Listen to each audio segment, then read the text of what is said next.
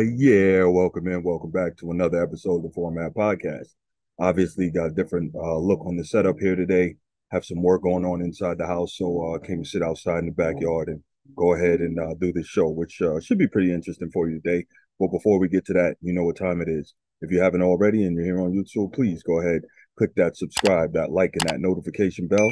Make sure you're up to date whenever new episodes drop. If you want the audio only episode of the podcast, then open up your audio podcast platform, type in the Format Podcast, do a little search. We should be able to come right up. If you enjoy the show, please give us your thumbs up or give us that 5-star review. Make sure you share the podcast with other people who you know might want to hear some sports talk that's a little different from the average. Make sure you do all these things because it helps us find more sports fans, helps more sports fans find us. Let's get right to it. So, in the NBA, right, the GOAT debate is just something it's going to keep on going, right? And I suppose it's gone on for a while now, for many, many years, but never so much in earnest as it has been since LeBron James came along and made himself the type of player that he has and has had the type of career that he has. But a lot of times the GOAT debate and people's opinion on it goes along generational lines in terms of who they grew up watching, who they think is the best, what era they prefer, so on and so forth, right?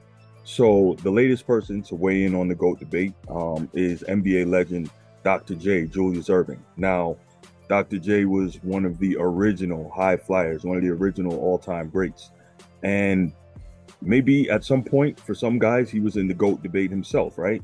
But I think a big part of why maybe Dr. J doesn't quite get the respect that he should in terms of where he places on the all-time list is that for the first half of his career, he played it in the ABA, which had some very good players, but, you know, obviously that's the secondary league to the NBA. So he played a lot of his career in the ABA and, you know, before coming over to the NBA, where he won an MVP, he won a championship, I think played in 2 or 3 finals. But, yeah, Dr. J is one of the all-timers. And, you know, like I say, he was one of the original high-flying types, one of the original super athletic wing guys. Not the greatest defender, obviously not the greatest shooter. Again, back then, shooting was kind of, you always had good shooters, but shooting was measured differently back then because until 1980, there was no three-point line in the NBA. And then even when there was a three-point line in the NBA, prevailing wisdom, which seems logical, was that you wanted the highest percentage shot, which is generally the shot closest to the rim. But I digress. Not really going to get into, you know, evaluating the thought processes from NBA and ABA coaches and franchises throughout the years. But yeah, Dr. J is one of the original all-time greats. So recently he was asked what was his take on the GOAT argument, and it was interesting. Obviously, he was given the 2 choices, Michael Jordan and LeBron James, which are most people's top 2 in the GOAT debate. For me, that GOAT debate is probably between Michael Jordan, Kareem Abdul-Jabbar, and then on a slightly lower level, Magic Johnson. And the only reason that I have Magic up there is because as great as Kareem was, he wasn't winning in Los Angeles until Magic got there. But again, that's another discussion. So anyway, Michael Jordan and LeBron James, and Dr. J was asked about it, and he had some interesting commentary. I'll read you his comments. He says, "I think it's always happened," meaning the GOAT debate. "I think people always make comparisons to people who are done. LeBron may play another 6 years. We really don't know.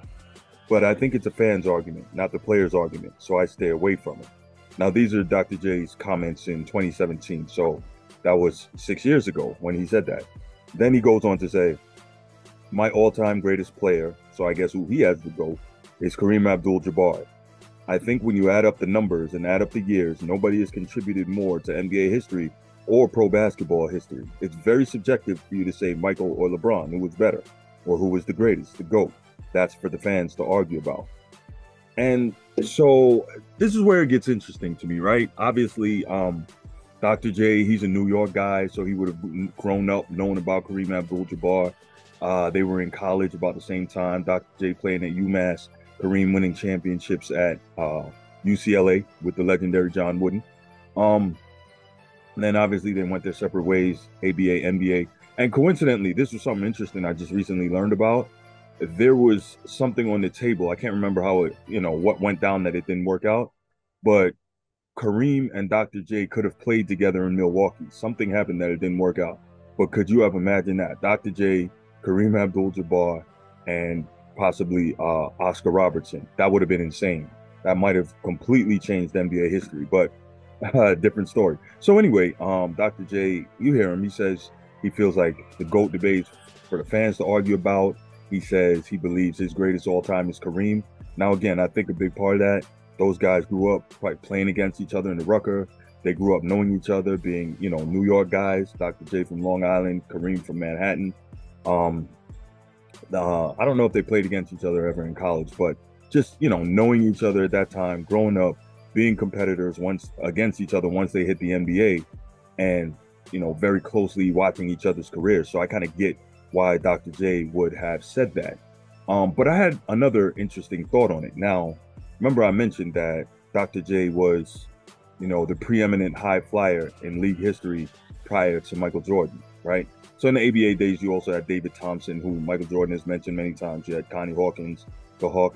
But Kareem is, Dr. J is generally known as the preeminent high flyer prior to Michael Jordan. And then Michael Jordan took that over and took it to a whole nother level.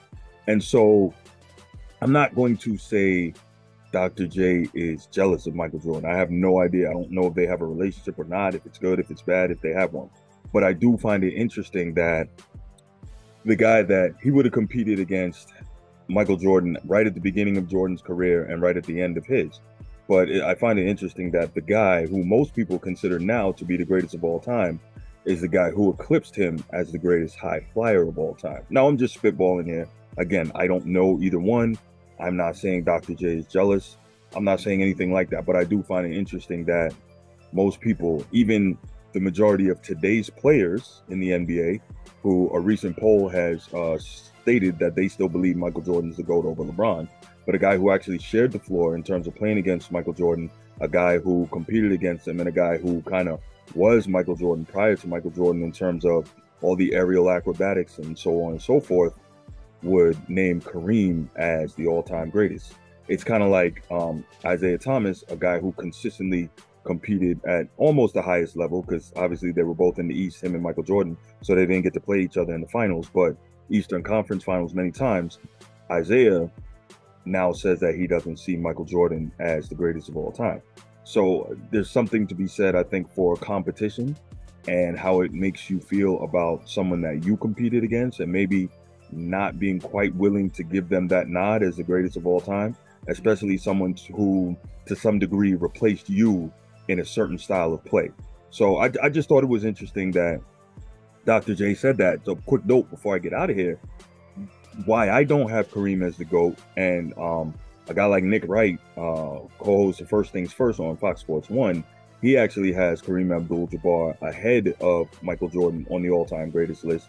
Of course, we know he has LeBron first. He has Kareem Abdul-Jabbar second, Michael Jordan third. Now, him, we know that the reason he has Kareem ahead of Jordan is because he will do anything to try and denigrate or degrade Jordan's legacy so he can prop up LeBron. We know that. Just listen to him talk and you hear it.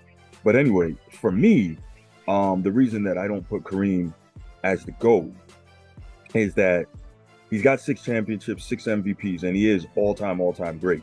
He may, and I'm saying may, have the best basketball career in history. Interesting, when people talk about the greatest basketball career in history, they don't bring up Bill Russell, because Bill Russell has an Olympic gold medal, which Kareem does not. I think Bill Russell has 2 national championships. Kareem has 3.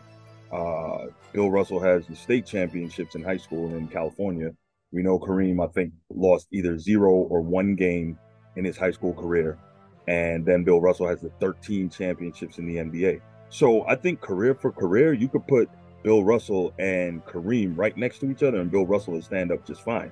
Now, my point I'm making about Kareem is he came into the league, Milwaukee Bucks, outstanding. I think like for his first 8 years, he averaged like 28 and 16. He was an absolute monster. So anyway, here's the problem. Kareem Abdul-Jabbar never won a championship without a Hall of Fame point guard. So the Milwaukee Bucks bring in Oscar Robertson towards the end of his career. And when Oscar was at his best, he couldn't get past those Celtics teams with Bill Russell and those guys. But he teams up with Lou Alcindor, Kareem Abdul-Jabbar, and he wins a championship there. 2 years later, Kareem asked for a trade to one of the coast, either to New York or to LA. The Bucks facilitate that trade to LA for him. He goes to the Lakers, and he's winning MVPs. He's leading the league in scoring, but what? He's not even getting out of the conference. He's losing to Bill Walton and the Blazers in the Western Conference playoffs. He's not getting out of the conference. He's not even playing in the finals. Now Magic comes along. Kareem wins another MVP. No shade at Kareem, but it's very interesting that Magic comes along, and all of a sudden that's when the Lakers start running off 5 more championships. And so for me, that is, and again, I've heard Fox Sports 1 analysts Chris Broussard and Rob Parker discuss this. When you're talking about the greats and the all-time greats, you start nitpicking because they're all so great that you have to look at the little things that may put one ahead of the other. And for me, that's the issue. Kareem never won without that Hall of Fame point guard. So he didn't win until he got Oscar Robertson in Milwaukee. Then he leaves, can't even make the finals in the West until Magic Johnson comes along. And he's still winning MVPs. He got, I think, 2 more finals MVPs playing with the Lakers and Magic, but Magic was clearly the linchpin who pushed those Lakers teams over the top. So anyway, for me, the GOAT is Michael Jordan because, you know, he was that guy. Now, some people are going to say, oh, he was 1-9 in the playoffs without Scottie Pippen. He couldn't win without Scottie. But if we want to be honest, he forged Scottie into what Scottie became. And after Michael left, Scottie still played on 2 other very good teams and couldn't win a championship. So if we really want to be honest about it and not disingenuous, trying to put some pro LeBron narrative, the fact is Scottie Pippen couldn't win without Michael Jordan either. And Michael Jordan is who made Scottie into the Scottie that we know now as a 50 and 75 all-time greatest player. So anyway, what I want to know from you, what do you think about Dr. J picking Kareem Abdul-Jabbar as the all-time greatest player in his mind? What do you think? Do you think that there's maybe a little bit of envy when it comes to Michael Jordan supplanting him as a preeminent high flyer in history? Go ahead, leave your thoughts in the comment section. Can't wait to hear from you, and I'll be back with the next episode. And I'm out. Peace.